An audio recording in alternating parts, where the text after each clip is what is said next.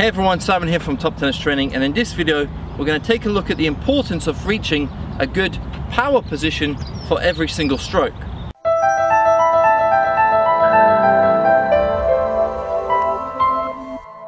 Now every ball that you face, unless you're facing a ball that has almost zero pace on it, a dead ball, is going to have some sort of force on it. That could be spin, that could be power, or it could be a combination of both. Now, it's important for us to have solid technique, a good foundation in our technique, so that we can handle those type of balls and actually hit them with some real authority.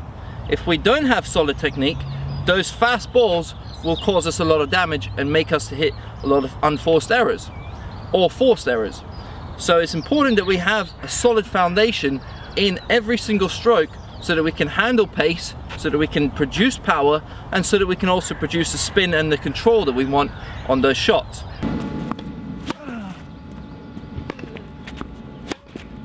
Now if we don't have a solid foundation and we don't reach a good power position, it will be very hard for our body to actually produce good racket head speed, good leverage and good force over that oncoming ball. And of course, the more we improve, the better players we're going to be facing.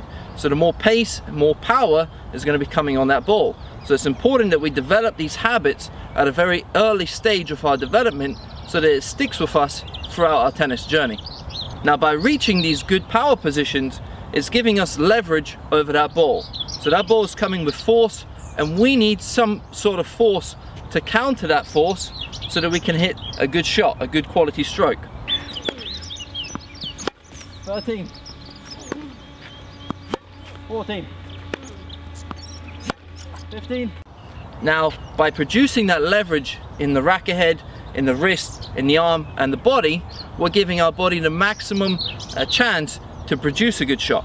It doesn't guarantee 100% that we will hit a good shot, but it's giving our body the best chance to produce a good shot. So let's take a look at the forehand power position first. So if we study the top ATP pros, we'll notice that they have common traits on their forehand. This could be the unit turn, this could be using the legs, this could be the coil and uncoil, but also most of them reach a position where the racket head is higher than the grip level. So we're going to put the racket head in that position now, where the grip is much lower than the racket head. Now this is creating that leverage. This is that leverage in that power position. Now once I put my left hand across my body, this is almost like the ideal power position. There will be differences. Some players will have the racket slightly lower, some will have the racket head higher and a bigger swing path, but if you look at the common traits, most of the ATP pros will reach a position similar to this.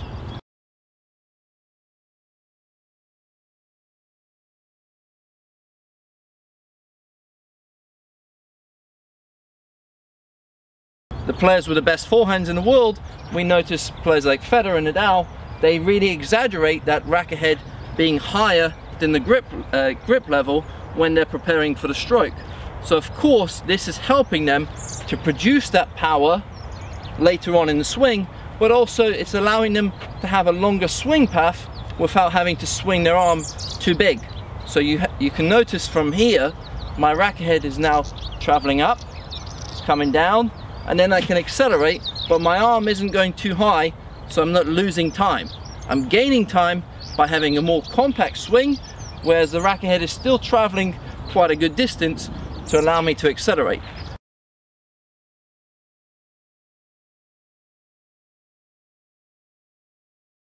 So that power position once again on the forehand. Racket head is higher than the grip level, which is creating that force, that leverage that we need later on the stroke, and my left hand's across the body. So my left shoulder is now turned, my chin is almost touching my left shoulder. So that's the power position on the forehand. Of course, once again, there will be differences. Some players will have the racket slightly lower, some players will have it higher, but in general, you're looking for the racket head to be higher than the grip level, like so. Now let's move on to the two-handed backhand. So once again, we're looking for the racket head to be higher than the grip level, which again will give us extra space to accelerate, but that force over the ball. So if we look at the best two-handers in the world, David Nalbandian, Marat Safin, Andre Agassi, and now currently Novak Djokovic, they all reach a position similar to this.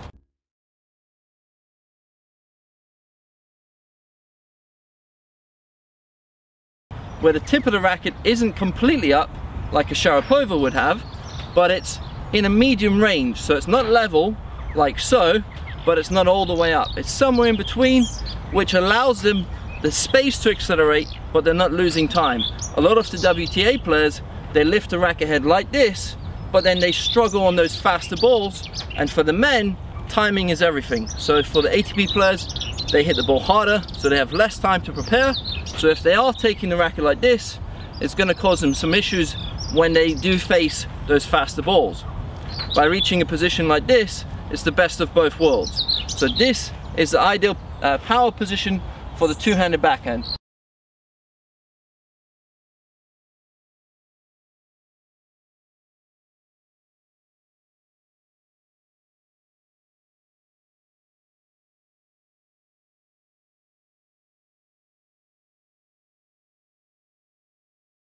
Once again, the right shoulder is turned, my chin is almost touching my right shoulder, and I have my racket head in that position. From here, I can really accelerate fully without having to force that power or that leverage. Now, the single-handed backhand, once again, you're looking for the racket head to be higher than the grip level. For the single-handed backhand is different to the two-hander.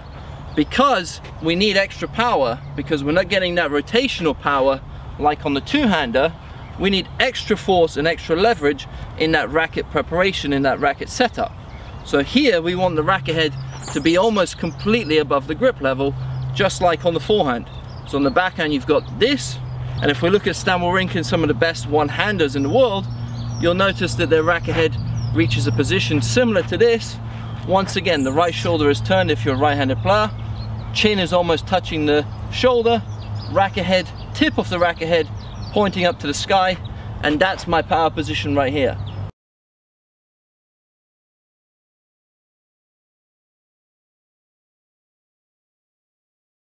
From here, I can really accelerate once again, which is the key. I want to have space to accelerate the racket without having to swing too big with the arm on its own.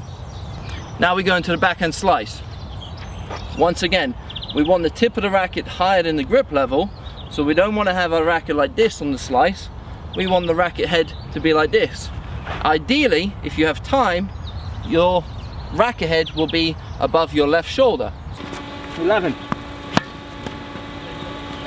12, yeah. So you'll be in that position, arm is bent like so, and from here, once again, I have the space to accelerate without having to go too high with my arm. So the key on this slice is to have that bend in the arm, almost a 90-degree bend in that right arm.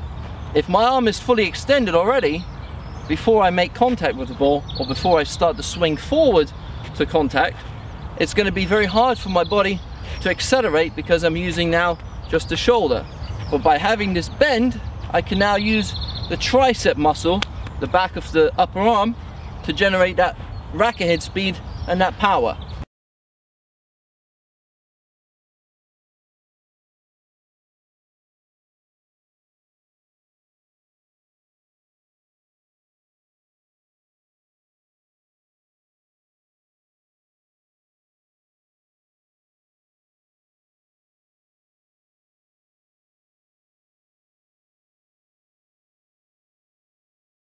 So once again, top of the racket is higher than the grip level. As you can see, I have an L shape in my arm and my racket, and from here I'm now able to accelerate using the tricep but also the back muscles to squeeze together on that finish. Now we look at the volleys. Crucial when you do come to the net that you have the top of the racket higher than the grip level once again. When I come to net, if my racket is like this and the ball comes high, I'll struggle to generate power on the high balls. I'll deal with the low balls fine, but I'll really struggle to generate power from here to here in that small time that I have on most of the volleys. So I want to have the racket head in that position here when I'm waiting with my split step. So I'm waiting like this, and if it comes to my forehand, my initial move will be straight away keeping the racket head in that L shape all the way through. So I'm keeping that L shape at the start of the stroke. If the ball is low, of course I can drop it, but I can maintain that L shape. So I don't have to actually go from here to this position where it's almost like an I shape, but it's always in that L shape.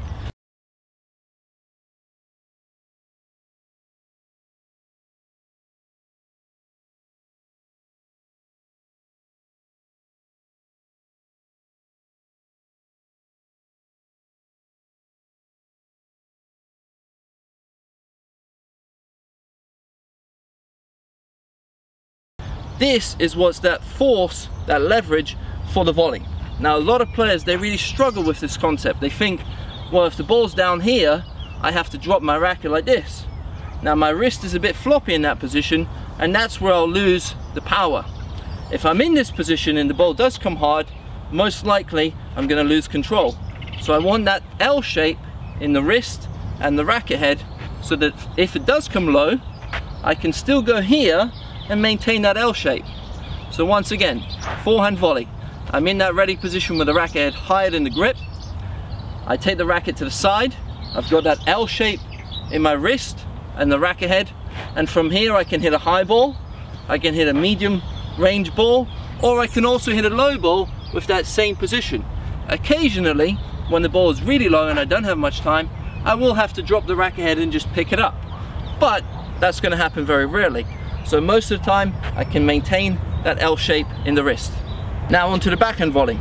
Once again, I have that L shape in the wrist and the racket head. So I'm in that ready position, it comes to my backhand, I'm using the non-hitting hand to dominate the swing because I want to feel that almost this hand is catching the ball. So this hand is dominating and this hand is just following along. But once again, I have that L shape in the forearm and the racket head. So from the start it's here, here. If it comes high, easy. If it comes medium, once again I maintain that L shape. And if it comes very low, I can still maintain that L shape even on a very low ball.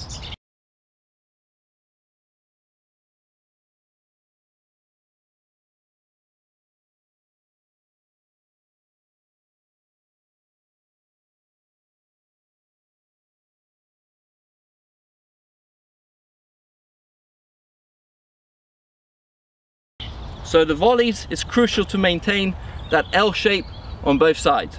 Now we move on to the power position for the overhead smash. So once again, we're in that ready position, we're waiting for a volley or a smash, and if we do see it comes as a lob, that initial step will be to get to a position similar to a throwing position. The same as if I asked you to take a ball and to throw it, you'd reach a position similar to this. So the easiest way to find that position is just to go from the ready position, turn my left shoulder firstly, so I'm side on, and now my racket head slightly is going backwards, but not like on a serve all the way backwards. So I'm having almost 70% service motion, or 70% of that trophy pose on the serve. Now the reason we don't go all the way back like on the serve is because we're dealing with a ball that's coming quite high and a lot of times with a lot of spin, so it's going to be dipping quite quick. If I take the racket all the way back, it's very hard for me to time it perfectly. Whereas if I keep it more onto the right side of my body, so in that position I'm going here, I'm keeping my left hand across the body. Once again, the tip of the racket is pointing up to the sky, and I'm in that position when I'm going back or forward for the smash.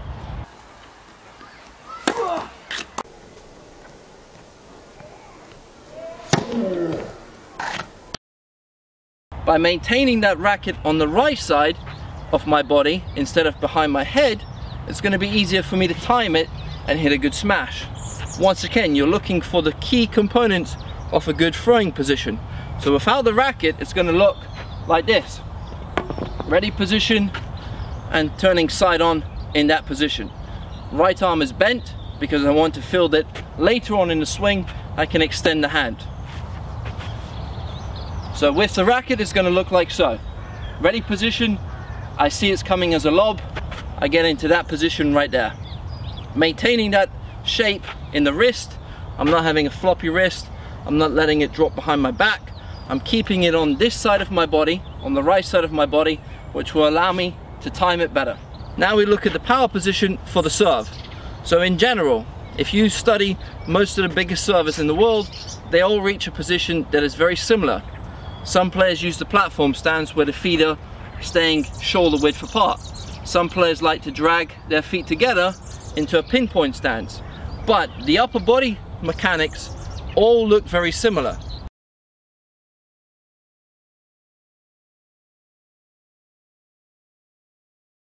There are differences, of course. Some players will have the racket slightly further away from the head. Some players will have more pronation and supination occurring during the actual trophy position, but the biomechanics of the throwing motion all look the same. So the easiest way to find the perfect power position for the serve is to put both arms out like this. Now I bend my hitting arm to about a 90-degree angle. My left hand is staying in that straight line, so you have a straight line from my fingers on the left hand to my right elbow, like so. Now from here you can see that the racket head, again higher than the grip level, isn't flopping either way, and from here now I drop my back shoulder, so my right shoulder goes down, my left shoulder comes up. That seesaw motion, so one side goes down, and later on in the swing this right shoulder will then come up. So once again, tip of the racket pointing up to the sky like so, hitting arm is bent to about a 90-degree angle, exactly the same as if I was going to throw a tennis ball or throw American football. I'd reach a position similar to here, and then from here I'd throw. That's the power position on the serve.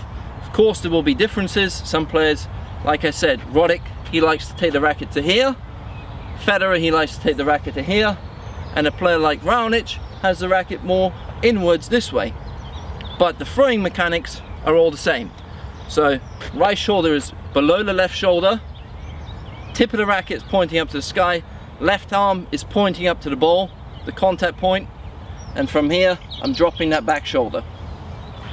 So there you have it, guys, the power position for the forehand, the backhand, two-handed backhand, single-handed backhand, forehand volley, backhand volley, smash, and the serve. Hope you've enjoyed the video. If you have, give it a thumbs up, share this video with anyone who would benefit from watching it, and if you haven't done so already, subscribe to the channel and turn on the notifications. Simon from TTT signing off. All the best, guys. See you soon.